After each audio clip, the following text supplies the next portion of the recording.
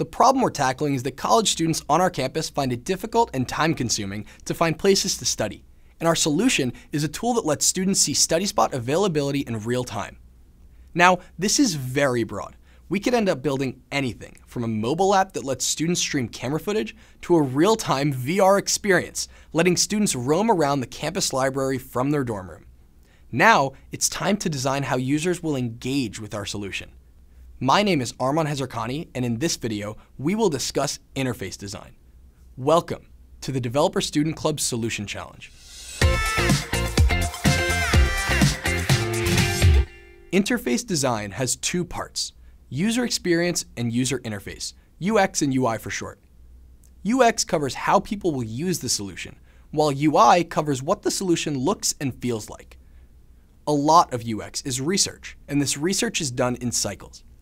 The first step in the cycle is build. The point of this step is to create a prototype that you can learn from, so don't spend time making them super detailed or beautiful. In fact, most of the time, users will be most honest with you if your prototypes don't look perfect, because it'll seem like the idea is in its early stages and more malleable. After you build, it's time to measure. For this step, you should conduct some user research. This is admittedly very difficult, so here are a few quick tips. If a participant asks you a question, take note of it, but don't answer. Pause, then respond with another question. Have two people from your team attend each interview. One should engage with the participant while the other is furiously writing down notes. Don't ask, "Hey, what do you think of my app?" Instead, ask users to complete a task and take note of any friction they face in trying to complete that task. If you're building a calendar app, for example, you could ask a user to create a new event or delete an existing event. Lastly, it's time to learn. For this step, get together with your team and compile all the feedback to see what worked and what didn't. Then, of course, it's time to repeat. After you've completed the build, measure, learn cycle enough times, you'll want to move on to building a higher fidelity mockup. This is where UI comes in.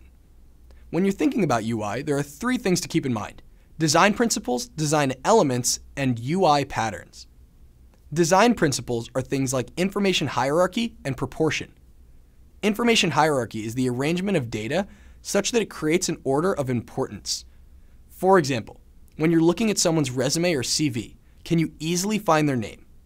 Can you easily find their work experience? If not, the document needs better information hierarchy. Design elements are things like color and shapes. These may seem simple, but their use can greatly affect design principles and the usability of your solution. For example, think about what it means for text to be highlighted as red. Good use of design principles and design elements is hard to master. Luckily, people have been doing this for a while, so your users have been trained to use tools a certain way. For example, if a user sees a square checkbox, they know they can select more than one option. If a user sees a button, they know they can click it, and if that button has a little triangle on it, clicking it will reveal more options. This is great news. It means we don't necessarily need to be professionals in color theory to design highly usable and even beautiful solutions. We can simply make use of these commonly used UI patterns. When creating any piece of technology, you should start by identifying the problem, then broadly identifying the solution. We just discussed the third step, designing the interface, which allows us to decide how a user will interact with our solution. Now, you have an interface and you're one step closer to building a great solution that'll touch lives right in your community.